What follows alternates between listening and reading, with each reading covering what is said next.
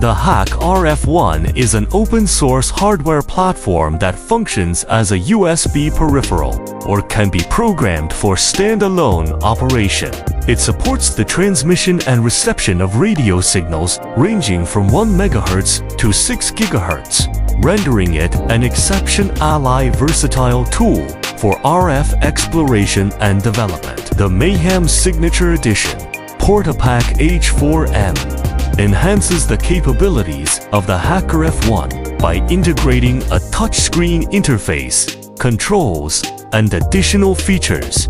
This transformation enables it to serve as a portable, standalone device for signal analysis and transmission without requiring a computer. The HackRF is a software-defined radio that operates over a wide frequency range from 1 MHz to 6 GHz. It functions as a half-duplex transceiver, meaning it can either transmit or receive at any one time, but not both simultaneously. The device supports sample rates from 2 MSPs to 20 MSPs and uses 8-bit quadrature sampling, offering 8 bits each for the I and Q channels. The HackRF R1OC version connects to a computer via a high-speed USB interface, often with a USB Type-C connector, and is powered through the USB port.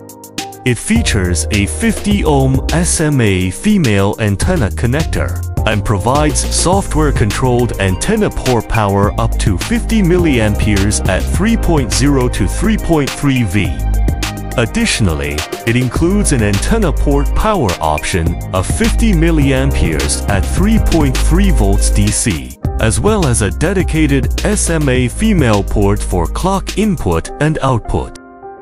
These parameters make the HackRF a versatile and popular choice for general purpose SDR, experimentation and development.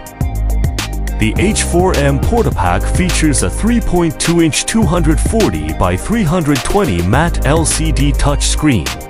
It offers various control options, including arrow keys, a flat design 360-degree rotary wheel, and select buttons. For audio, it is equipped with a built-in speaker, a 3.5mm headphone microphone jack, and a built-in microphone with a toggle switch. Data import and export are supported via a micro SD card slot. The device is powered by a 2500 mAh rechargeable battery with an advanced management, IC and status display, and it is housed in a transparent ABS injection molded shell. Power is managed with a single on-off switch and USB-C charging. Additionally, a GPIO port is available for custom add-ons, enhancing the device's connectivity, just similar to the Flipper Zero. This GPIO connector can facilitate the implementation of various extension applications. Next, I will introduce to you the regular settings and operations of the equipment. This is our assembled HackRF Portapack H4M. If you buy this one, then you can turn up this switch to boot it and turn down to shut it down. For charging, you need to boot it first. Enter the battery level display interface.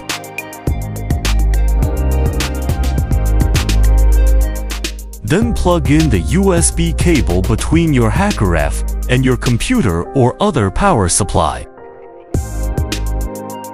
Regarding the firmware update, first insert the TF card and format it. The format must be FAT32.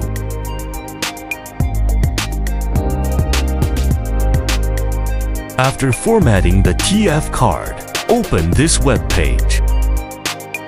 On this web page, you will be provided with a detailed explanation of the method for firmware update. Here we will introduce a method. Click to open the latest firmware library.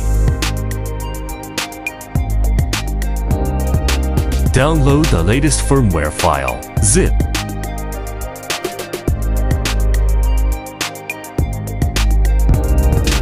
After the download is complete, extract the file. and copy the extracted file to the TF card. Then, eject the TF card from the device. After the burning process is completed, insert the TF card into the device and then power on the device. In the display interface, select Utilities, and then the subsequent interface. Choose Flash Utilities. Find the firmware we need, click to confirm, and select Yes.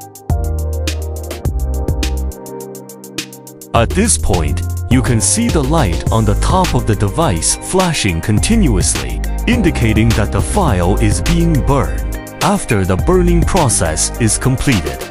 You can see that the version 2.2.0 is displayed in the lower left corner of the device interface.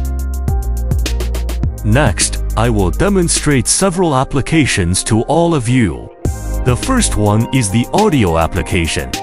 The audio application enables you to view and listen to any wireless signals. The local FM radio stations operate within the frequency range of 88 to 108 MHz. Inputting 103.9 on the device will allow you to visually see the received signal on the screen.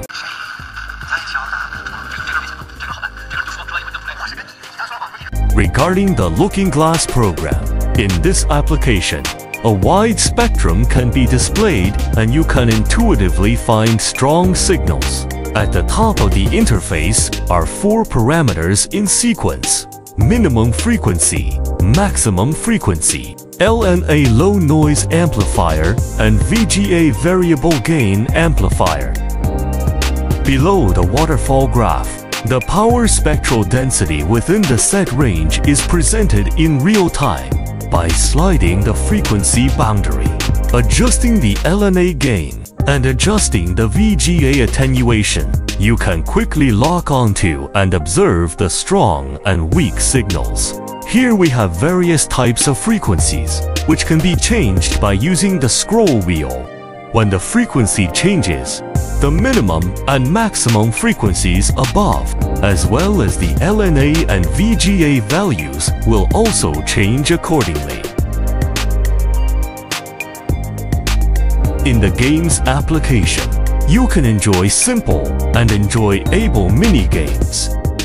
At certain moments, they might help you relieve stress. If you are also interested in the HackRF Portapack H4M, then take action quickly.